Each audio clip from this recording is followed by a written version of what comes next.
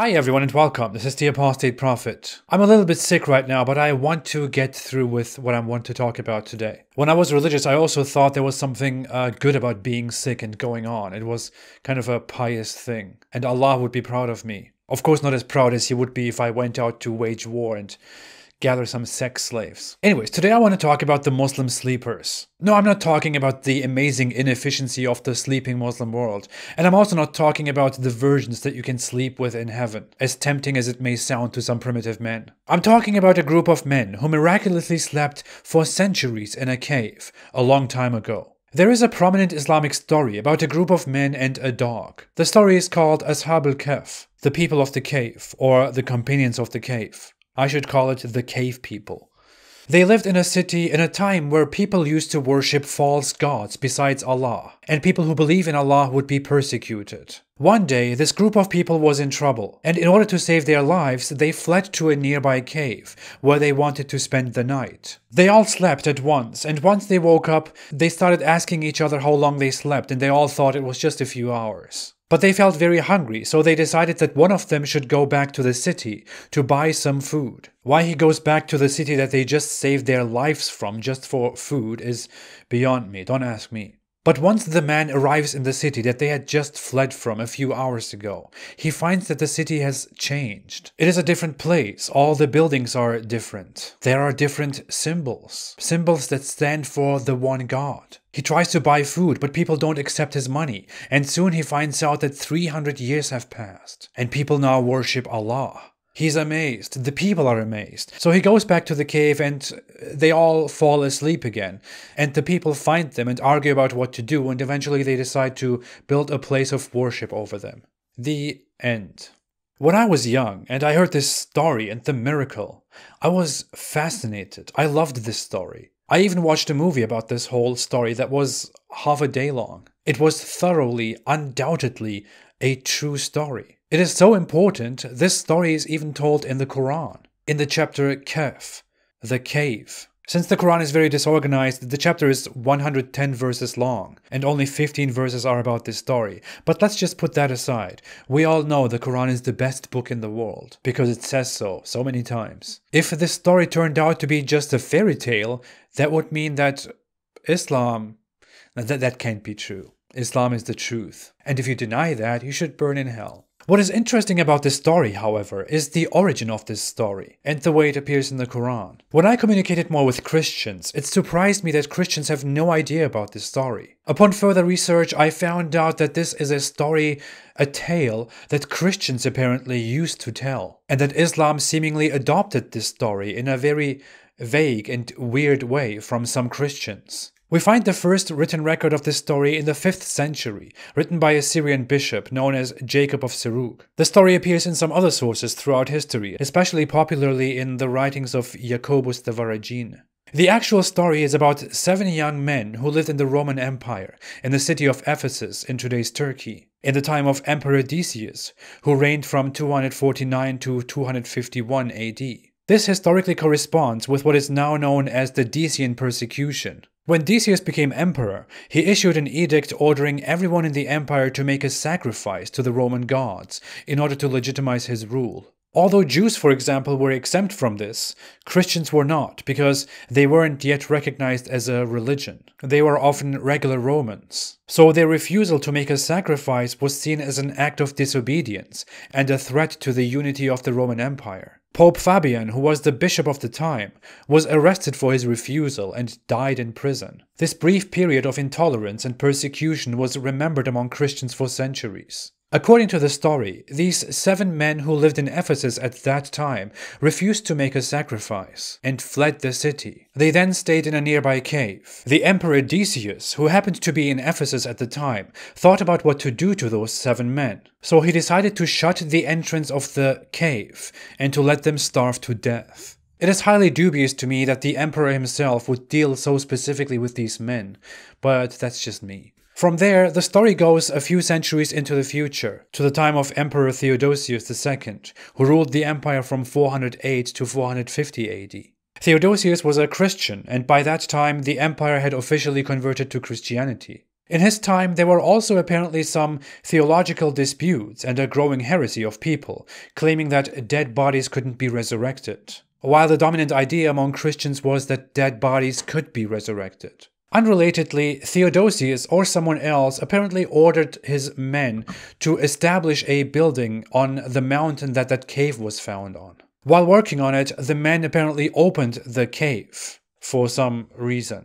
And for some weird reason, they also didn't go inside the cave and didn't look inside it. They just left it. The 7 young men in the cave woke up and thought that they had just slept for a few hours. They were hungry, and one of them, named Malchus, weirdly went to the city to look for food. To his surprise, the city was completely different. There were crosses everywhere, which surprised him and made him happy. He asked what city this was and learned that it was Ephesus. He was shocked. He saw that people were now talking about God, about Jesus, when just yesterday no one believed in God. Soon he was brought in front of the bishop, who asked Malchus who he was and where he got those coins from. Malchus explained that he is from this city and that they had just fled yesterday from the Emperor Decius.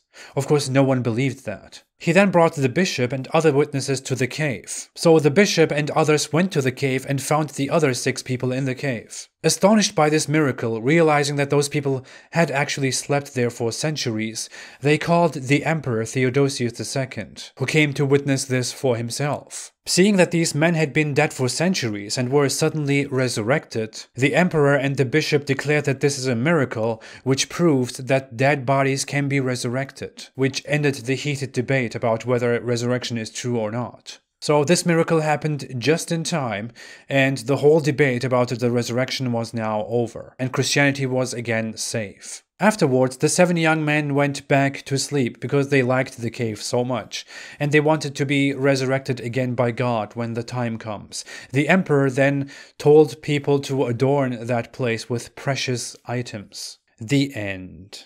If you want my honest opinion about this story, I think it is complete nonsense. But that's just me. I have so many issues with it. Like, why would Emperor Decius deal so strictly and specifically with some 7 men from Ephesus, and even shut the entrance of a cave on them, instead of just imprisoning them like he did with all the other Christians? If the men went back to sleep in the cave, and their place was adorned, where are their bodies? The cave is actually there, near Ephesus, Turkey, and there are inscriptions and some objects in honor of the 7 sleepers, but of course no actual trace of them. Ironically, Muslims believe that all of this didn't take place in Ephesus, but rather somewhere in the Middle East. Early Muslim scholars claimed this was in Jordan, and guess what?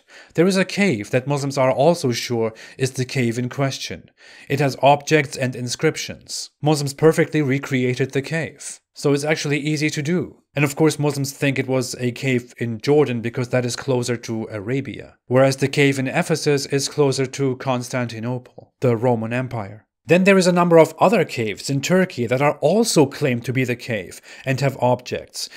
All of this just really looks like a legend with no truth. Also, if this huge miracle had indeed happened and even been witnessed by the Emperor Theodosius II himself, it would surely have been found among the historical records of the Roman Empire and among other important historical documents, instead of written down by some Syrian bishop who wrote this legend very poetically, which is typical of fantastical tales in Middle Eastern cultures. On top of that, Jacob of Seruk, the Syrian bishop who recorded this story, was born decades after these events supposedly happened. This story did apparently become widely known among Christians in the empire, but seemingly it only spread due to hearsay and these poems and legends. We have no other source besides that. What is very confusing and curious is that according to the original story by Jacob of Seruk, the men slept for 372 years. Yet only 150 to 200 years passed between Decius and Theodosius II. Other sources that adopted this story, such as Jacobus de Voragine, also point out that this detail makes no sense. It looks like the original author of the story didn't know the time frame between Theodosius II and Decius. All in all, this looks like a legend, like a folk tale, that Protestant Christians largely disregarded as an old legend that doesn't very well unite with Christianity and reality. Coming to Islam, this gets very bad for Islam. What seems to have happened here, why the Quran adopted this story, is that Christians in Muhammad's environment probably told Muhammad about this story. The Christians who told Muhammad about the 7 sleepers apparently didn't know about the number of the young men. Which is why the Quran says that they were 3 or 5 or 7, and they had a dog. Suddenly there is a dog. And that Allah knows best about their number, and few people know. For some interesting reason, the all-knowing Allah doesn't tell us about the exact number of the people, despite the fact that the written sources clearly say they were 7. But those people who talked to Muhammad probably didn't know. It just looks like someone has just heard this story, with conflicting numbers, and that someone is not really sure what to say about it. Why doesn't Allah just tell us the number? We find the number in secondary sources. Further, the Quran doesn't tell us anything about these young men, such as why they fled, where they lived, in what land they were, in what time they lived, who ruled over them. All these details are known in written stories. It doesn't tell us their names either, although we know their names from Christian sources. It only says weird stuff like, we turned them around in their sleep, and if you had seen them, you would have fled in terror. Okay, Allah. Weirdo. Funnily enough, the Quran also tells us that people keep arguing over how long these people slept, and that Allah knows how long they slept. 300 years, and added 9 years. So, 309 years. So, the Quran refuses to tell us how many they were, but it tells us they slept for 309 years, which is a very weird number, by the way, and is of no use to anyone at all. Thanks for the information. I'll just put this in my pocket. Thank you, Allah. See how they were either 3, 5, or 7 people, and the number of years they slept in the cave was 309, by the way. Odd numbers are prominent in Islamic stories, and it just sounds so much like bullshit. Leaving aside the fact that this section of the Quran is very poorly written for an informational text, and very agonizingly incoherent, because the Quran is written in impractical Arabian poetry. The Quran actually makes a mistake in telling this story. It tells us that the people in the time of the 7 sleepers took deities besides Allah. This is a dominant Quranic reference to the Arab polytheists and to Christians, who according to Islam believed in Allah but also in other gods. They take gods besides Allah.